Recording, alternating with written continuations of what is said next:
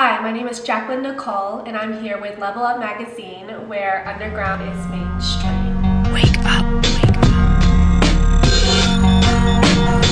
I own these words. They are my words. Not yours. My creation, my pronunciation, my very own enunciation. I've been modeling since December of 2012.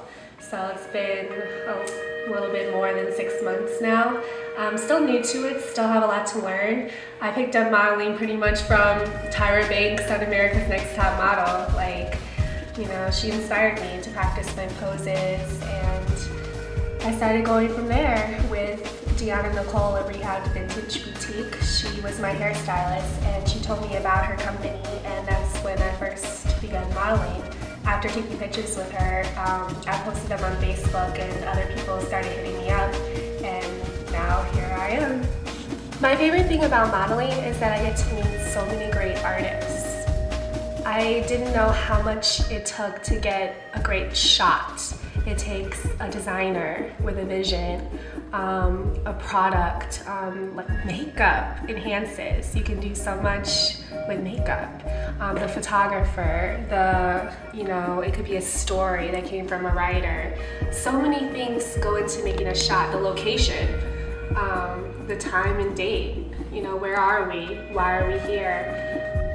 There's just so much that goes into creating a shot, and I'm learning. With modeling, it's become a learning process, and I'm learning more to explore my identity. Like, the more I've modeled, the more I'm sort of, not, saying no to being afraid. Just saying go, do it. So, I'm happy about that. Well, with modeling, I try to forget that I'm modeling. I try to play a role, or I try to go somewhere else in my mind. Like, I remember Tyra said, look at the camera like you're looking at your boyfriend. So I think of someone I really liked, and I think that they're there watching me in action, just being myself.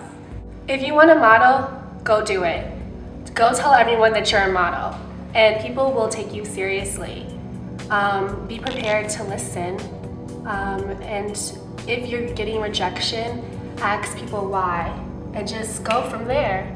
Just commit to it and call yourself a model. I never thought that I could be a model. I always looked at other models and I was like, I can't do that, and that's a lie. I can't do that. It just takes work, commitment, and I think number one, calling yourself a model.